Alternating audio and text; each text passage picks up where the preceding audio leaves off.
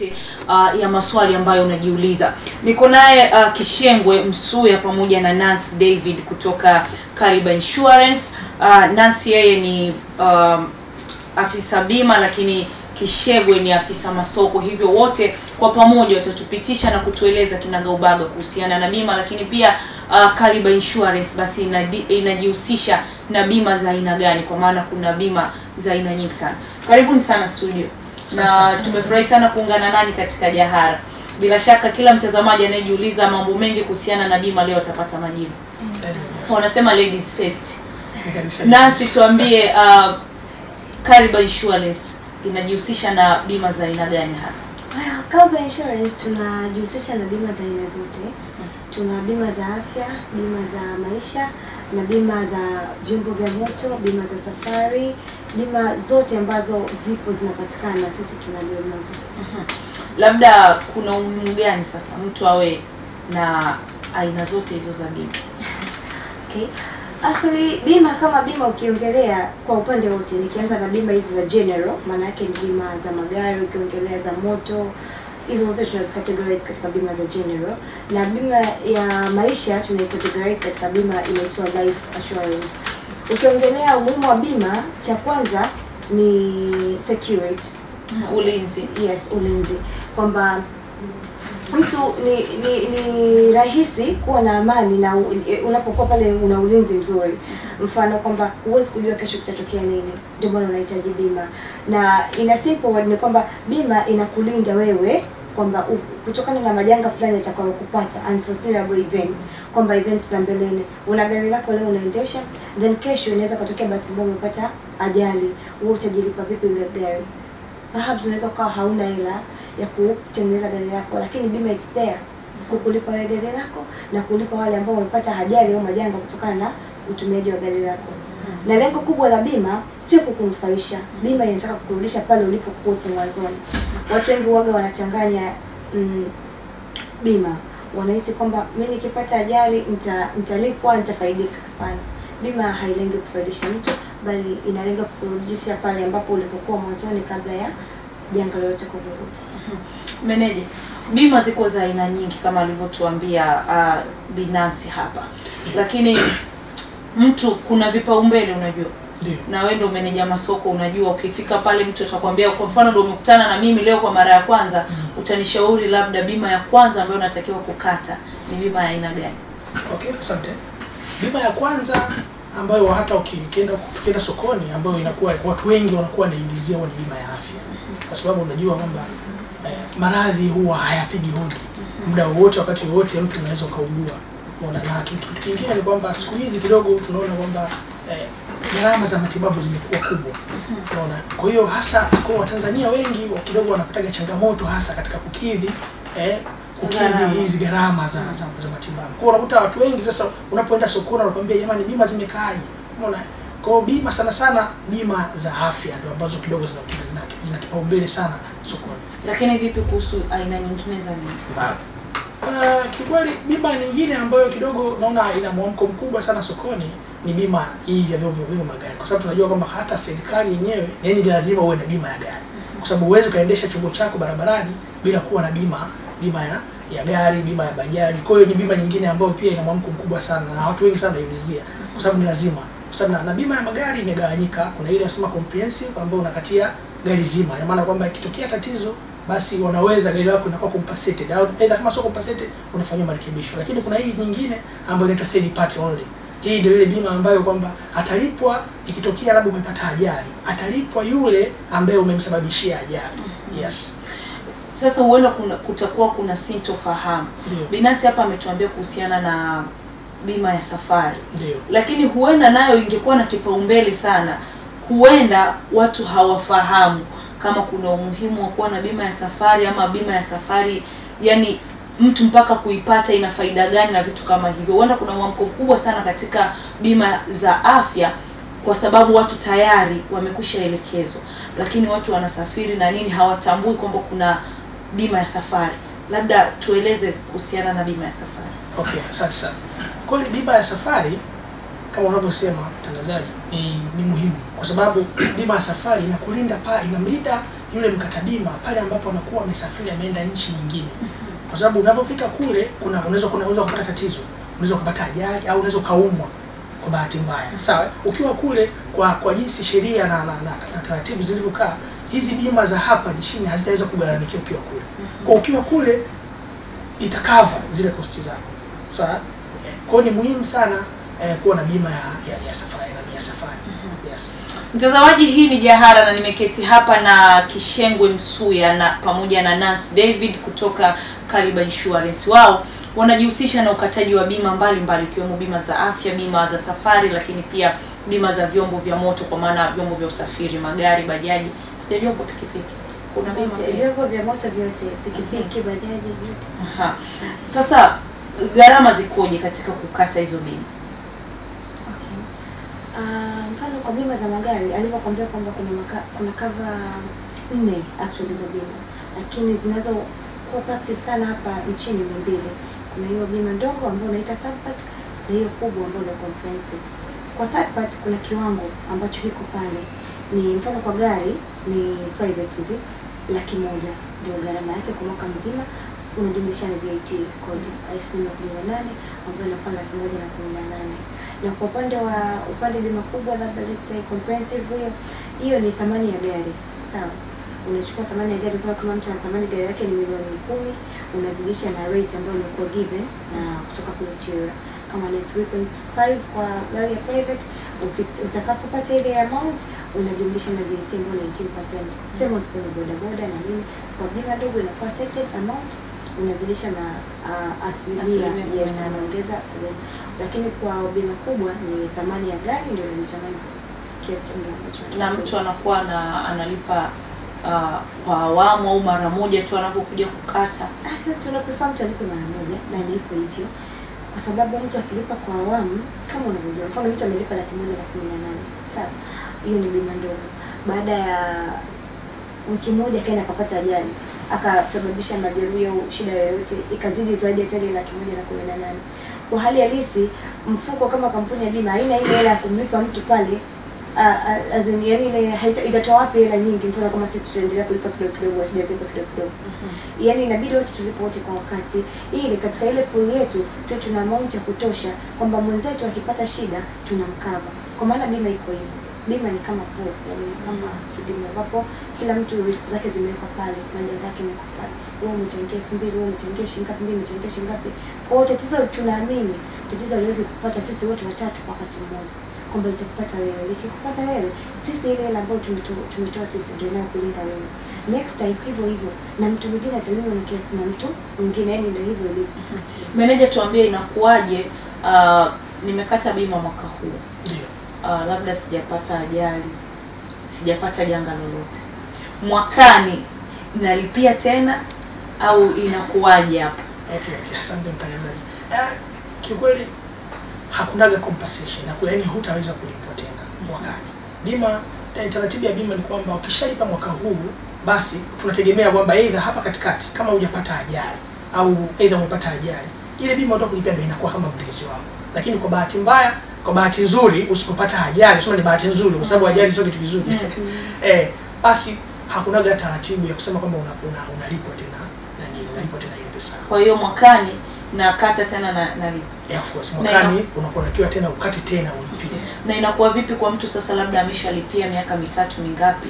Sasa labda imefika muda anataka kuacha kulipia ile bima, hataki tena bima. Inakuwaje? Okay, asante. Kiukweli hakunaga labda tuseme kwamba kuna restriction kwamba mtu anatakiwa aekate tu bima kila mwaka, hapana. Unaona? Lakini mfano kama kwenye hizi bima za vyombo vya moto, hiyo ni huwa ni lazima kwamba kila baada ya mwaka kuisha, baada ya kukata bima yako unatakiwa uongeze tena bima yako. Lakini kwenye hizi bima za afya huaga yani kwa hizi bima za afya sio lazima. Mfano kama kwa bima ambayo tunakata sisi, kwa mfano kama imeisha mwaka, kwamba umekata labda tarehe fulani, labda tarehe 6 labda mwezi wa 10.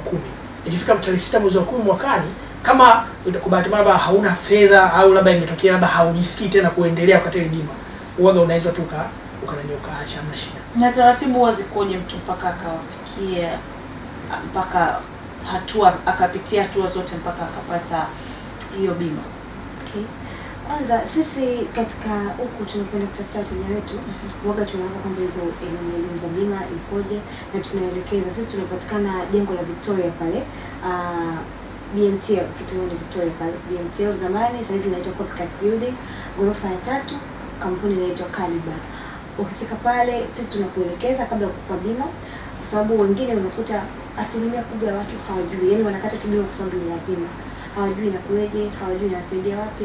Kwa kabla ya kukata bima sisi tunapenda kuelekeza, tunakushauri kwamba hii itakuwa nzuri kwako, hii inafaa kwa kitu hiki, then ndo tunakupa na bei pale za bima, ndo hapo mtu anapokuwa anakata bima. Kwa kwanza kabla ya yote, mteja kabla hajakata bima kwetu lazima tunampa knowledge ya bima.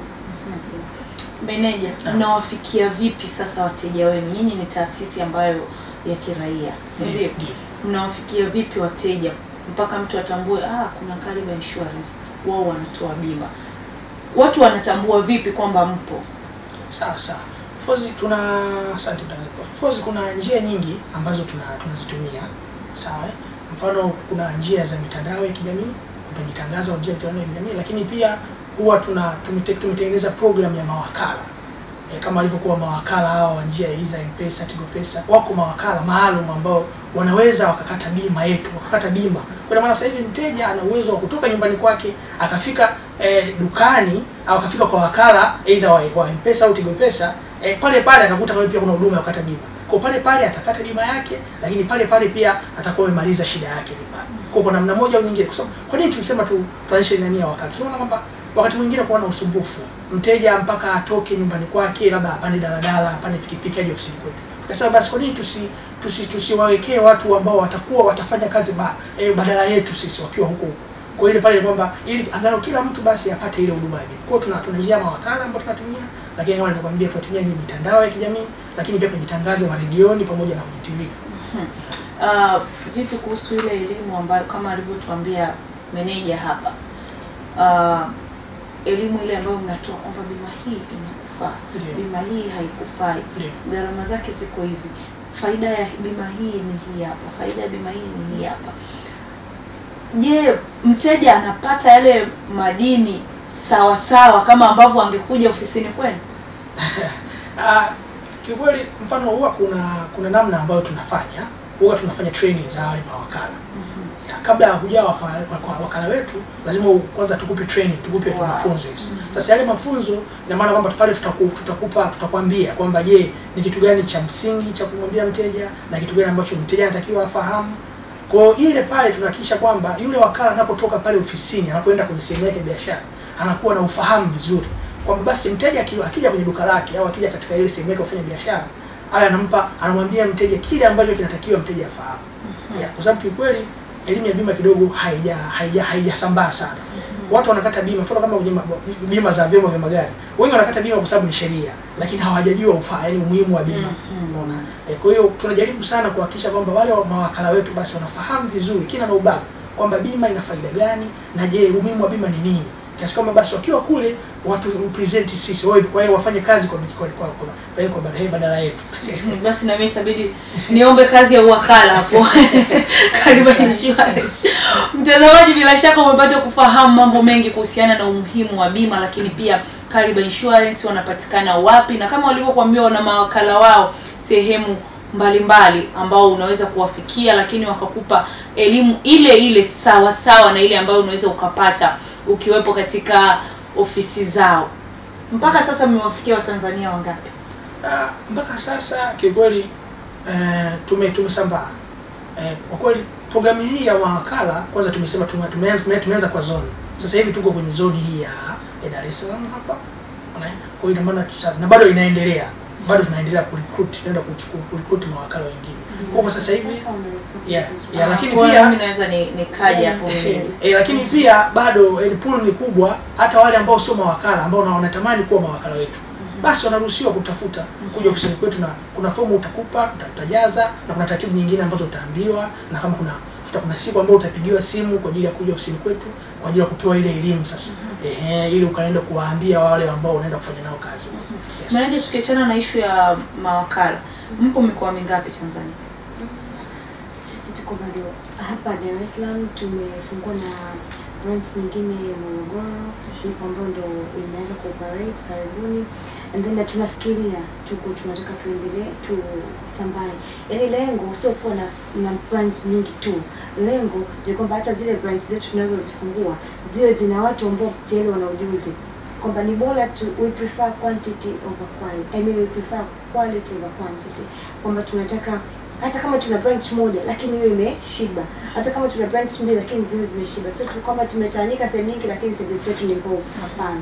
Tupo katika kujipanga, na saizi kama tuna branch mbili na tatu ndio inaenda kufunguliwa. Taasisi za kiraia zimekuwa na mchango mkubwa sana katika kuwaelimisha watu na kuamsha uelewa, sio katika masuala ya bima tu, lakini hata katika masuala mengine. Ukikuta hata taasisi inajihusisha labda na masuala ya kijinsia, wana mchango mkubwa sana hasa katika kuamsha uelewa na kuwaeleza watu ni kitu gani ambacho wanatakiwa kufanya.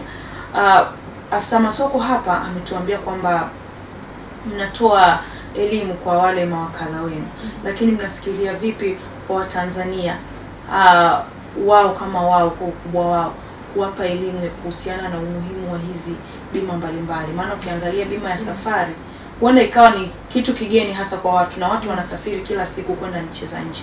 Mnadhani kwa mawakala tu elimu inatosha? Okay. Kwanza katika bima ya safari inabidi sio tu kwamba kwenda nchi za nje. Hata anayesafiri saa hizi Disemba hii kwenda hata mkoa mwingine anaweza kukata. Hasa tunaoenda kuhesabiwa chuo. Yes. Wanakata bima. Alafu ile haikai tu majanga yanayokuta kule. Inakaa vitu vingi. Hata ile kwamba mfano kama ni ndege ikidelay, mizigo yako ikipotea, inakaa vitu vingi. Na kuhusu hii elimu kutoa, sisi tunajiengage sana kwenye events nyingi. Mfano kama mwezi wa 11 mzima tulikuwa tunafanya promotion. Sawa. Kwa katika promotion tulikuwa tunatoa pia na elimu kwa sehemu za watu. Tunaelekeza kwamba bima ikoje na nini. Na katika mabonanza mengi kama hii Disemba tumetoka kuparticipate bonanza ya TOT ya bonanza. Tulikuwa tuna banda letu pale, tulikuwa tunaelekeza watu kwamba bima ikoje, kwa sababu we believe kwamba asilimia kubwa ya watu hawakati bima kwa sababu hawajui. Lakini kama watu wangejua umuhimu wa bima, wangekuwa na bima wengi. Kwa bado tunaelimisha kwa kujiengage kwenye hizi mambo mengi ya kijamii, hizo bonanza, kwenye mikutano mingi, na tuko available watu wakitualika kama unataka kwa ajili ya elimu ya bima. Sisi unaruhusiwa kufika ofisini kwetu au tunakupa mawasiliano yetu namba, unatupigia. Jamani, nimependa bima lakini kitu kizuri sana umeongea meneja.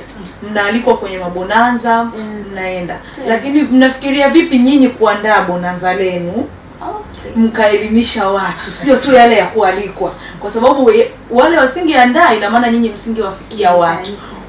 Mnafikiria vipi labda na nyinyi kuandaa warsha labda ya kwenu na watu wengine wakaja, sawa, wakawepo pale na wao wakaweka mabango yao kama nyinyi ambavyo mlienda kwenye TOT bonanza?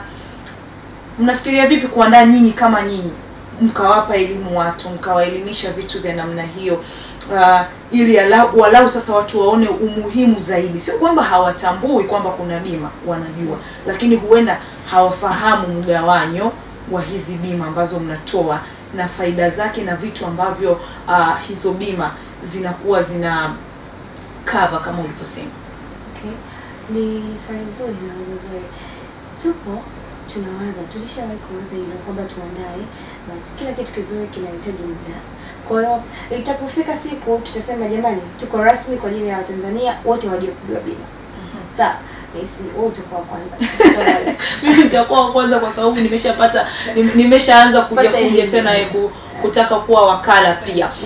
Labda kwa dakika chache za mwisho, laini za simu zinakuwa zinapotea, mtu anakwenda anaitengeneza upya laini yake. Inakuwaje kwa upande wa bima? Kuna wizi, kuna vibaka, kuna ajali kama hivyo, mtu amepoteza bima na vitu kama hivyo. Anafuata hatua gani mpaka aweze kupata bima yake labda iweze kurudi? Okay, kupoteza bima in a sense kwamba labda mfano mtu gari lake amebandika ile sticker yake ya bima, amevunjiwa gari, ile sticker imepotea. Unapokuja kukata bima, kuna vitu tunakupa. Kuna kitu kinaitwa cover note, kuna receipt, kuna nini hiyo sticker ambayo unapewa unabandika pale. Kwa hiyo we believe kwamba hata ukiba pale kwenye ile gari ile sticker, wewe kuna zile documents zingine ambazo unazo. Kwa hiyo ukifika ofisini au ukitupigia simu kwamba 1 2 3 nimepata shida hii, sisi tuko na process tunakuelekeza kwamba okay, kwa vile tuna records pia, sisi tuna keep records kwamba huyu alikata bima yake mwezi huu na huyu itakuwa kuisha, then tunafanya process, unapata bima yako nyingine.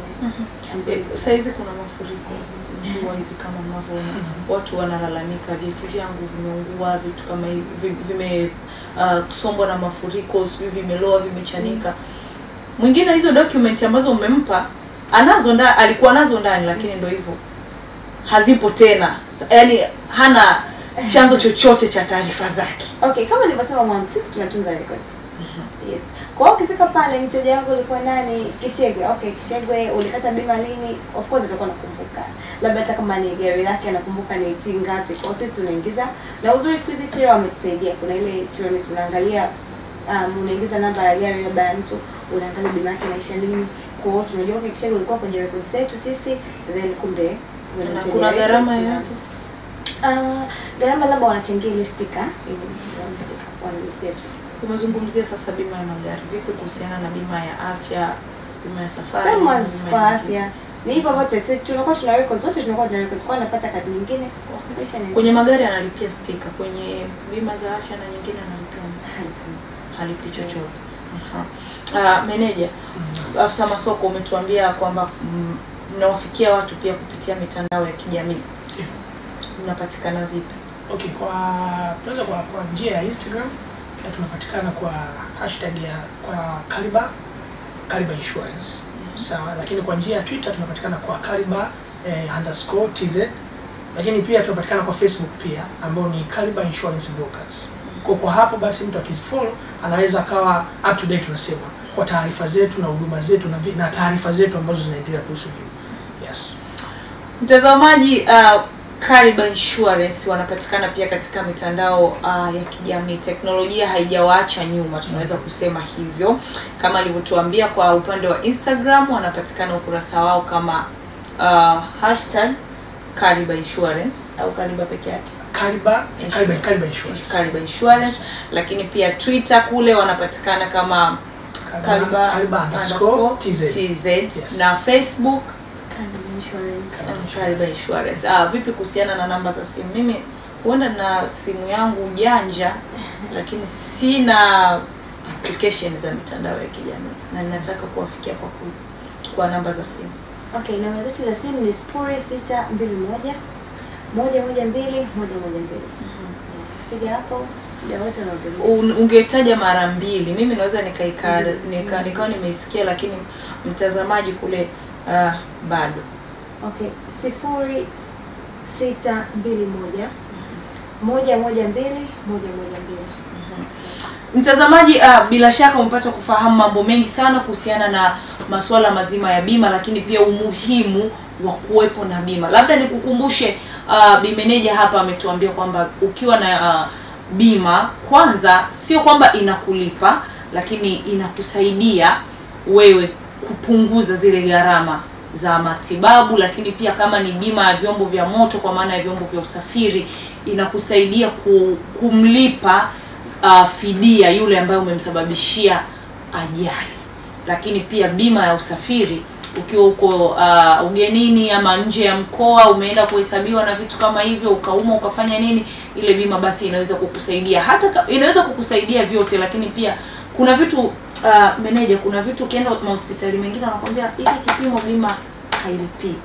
Kwa mfano magonjwa kama dengu tulipata kipindi kile, ilikuwa hakuna bima hailipi. Lakini ukiachana na dengu, kuna magonjwa mengine utakuta kipimo hiki bima hailipi. Yes, ni kweli. Hiyo inatokana kwamba kama nilivyokuambia, kwa bima za magari kuna bima kubwa na ndogo. Sasa kwenye bima ya afya kuna bima zina range ila kiwango cha pesa. Kuna bima, mtu mwingine anakata bima labda kuanzia 200,000, mwingine anakata 400,000, mwingine ipo mpaka 7,900. Kwa hiyo huwezi compare benefits anazopata mwenye 200,000 na 900,000. Sawa? Yes. Inapotokea maana nakwambia hii bima hii covered kwa sababu bima yako labda ni ndogo.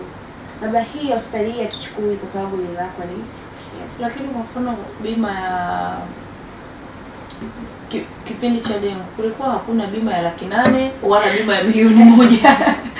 Na kuna magonjwa mengine ambayo tunaita inasema ni magonjwa makubwa at kwamba kuna vitu vingine sio rahisi kuwa covered. Kiasi kwamba hata kama ukikata bima sasa hizi kuna yale magonjwa mengine ambayo ni pre-existing disease tunaziita ambazo zinaweza kutokea. Sisi hatuzikavi mpaka a certain period. Yes, tunasubiri kwa kipindi fulani cha muda. Kwa saizi kwa faida ya mtazamaji. Saizi tumesharudi tena msimu wa mvua. Huenda kuna hatari ya kulipuka kwa dengu upya. Inakuwaje hapo? Labda mmeshaweka mfumo kwamba kutakuwa labda na dengu tutaiweka kwenye bima au haitakuwa hivyo? Maana ile ilikuwa kidogo ni kitu ambacho kilitutetemesha wengi. Basi tutakuanzia mimi nawapa kama changamoto mjaribu kuifikiria. Mtazamaji, mpaka kufikia hapo Jahara haina la ziada. Nikukumbushe tu hii leo tumejadili kuhusiana na umuhimu wa bima na tumepata kuelezwa mambo mengi sana, lakini bila kusahau hatua ambazo unatakiwa kuzifuata ili uweze kuipata hiyo bima. Lakini bima yako ikiwa imepotea, ni hatua gani unaweza kuzifuata ili uweze kuirudisha bima yako na uendelee kuitumia kama kawaida. Nikukumbusha tu nilikuwa na Kishengwe Msuya pamoja na Nancy David kutoka Caliber Insuarance. Mimi ni Imani Henrick, kesho na usiku. Kwaheri.